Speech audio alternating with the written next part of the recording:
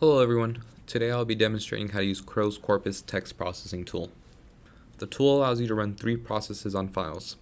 First, conversion in plain text from another file format, with the supported file formats being PDF, docx, HTML, and PPTX. Second, you can encode your files to UTF-8. And finally, you can standardize the files, removing non-ASCII characters. The tool also allows for removing PDF metadata. We use this for de-identifying files that will go into Crow's repository as PDFs as well as plain text. So if you're not planning on providing original files in your corpus or repository, you can ignore this process. Note that the tool only allows for you to choose folders for processing and not individual files. So you'll want to ensure you have all the files you plan on processing within a folder. One great thing about this processing tool is that we'll process all files and folders within a hierarchy and replicate that folder structure. You only need to choose the top level folder. Before using the tool itself, you should ensure that you have a folder for each process where you can save the files you're processing to. I have 4 folders total that I'll be using. The original folder contains all of the files I will be processing, organized by instructor, assignment, and draft. The converted folder will contain plain text file versions of the original documents. The encoded folder will contain UTF-8 encoded versions of the text files. The standardized folder will contain the encoded files with all characters standardized. Now that I have my folders ready, I will use the Corpus Text Processing tool. I'll begin by processing files from the original folder and saving files to the converted folder. So now I've selected my original folder, and once again, as I mentioned, it will replicate the folder structure, so I'll click original rather than the instructors. And then I'll save these files to my converted folder. You want to click convert to plain text, process files, and there are no error messages. So to ensure that the conversion was successful, I'll want to check how many files I have within my converted folder. So I see that there are 51 items. We're now checking how much were in my original. There are 51 items as well, so great. That means that there's an equal amount of files that were converted.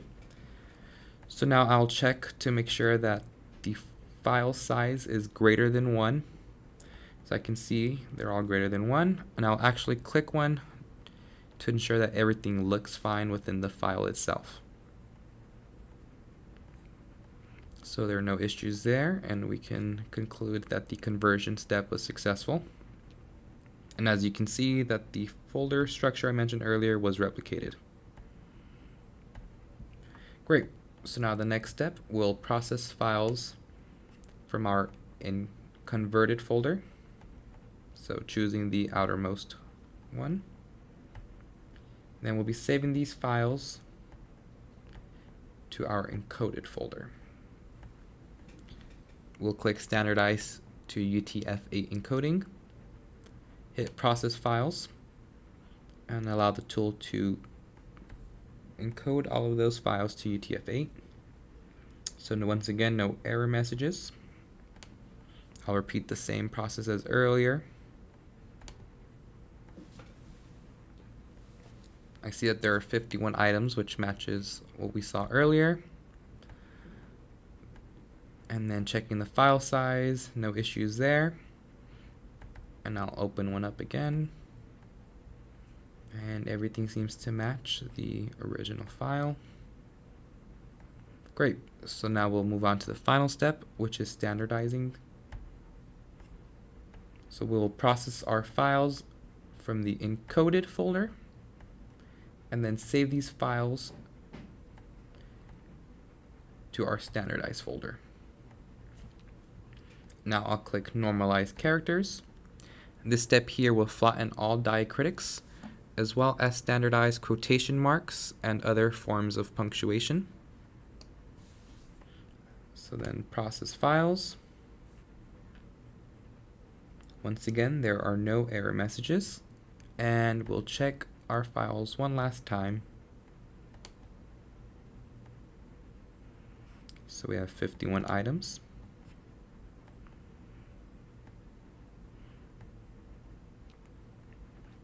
And you can see all the sizes are greater than 1. And opening the file seems to match the other ones we have opened. So no issues there, and we have successfully converted our files to plain text, encoded them to UTF-8, and normalized all characters. No limitations to keep in mind of the tool are text as image PDFs, potentially some character encoding types, and potentially files that consist primarily of non-Romanized characters. But there you have it. We have successfully used the Corpus Text Processing tool.